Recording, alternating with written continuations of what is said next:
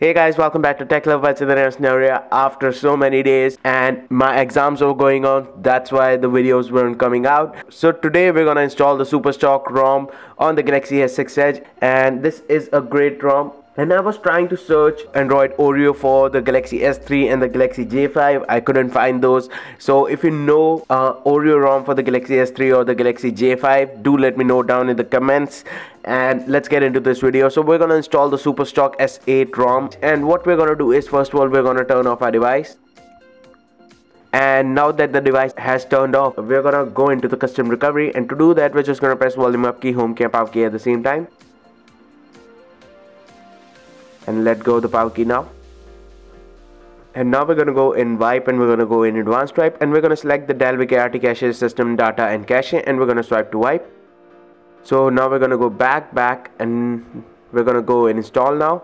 And here you're going to select your ROM file, which is called the SuperStock S8 Edge. I'm going to select that and swipe to confirm flash.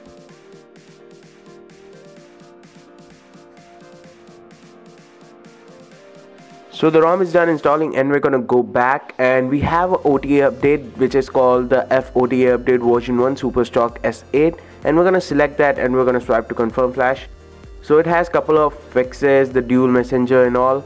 So now we're gonna reboot the system, and the first boot up may take around 10 to 15 minutes, so we'll have to put our device aside and let it boot up. So guys, the device just booted up. It took around 10 minutes to boot up. So now we're gonna quickly set it up.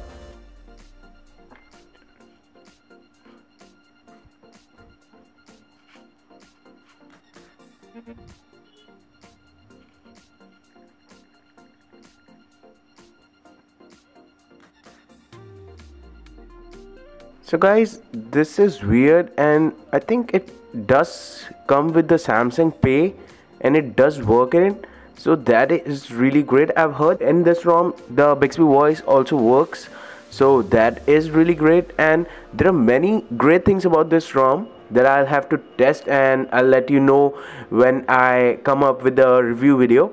But for now, the ROM looks great, and it is not too laggy anywhere, but it is a little bit slow for my taste. But what I can do is I can go into the settings, and I can reduce the animation scales, which I always recommend. So software info, and I tap on the build number, and the developer mode has been enabled.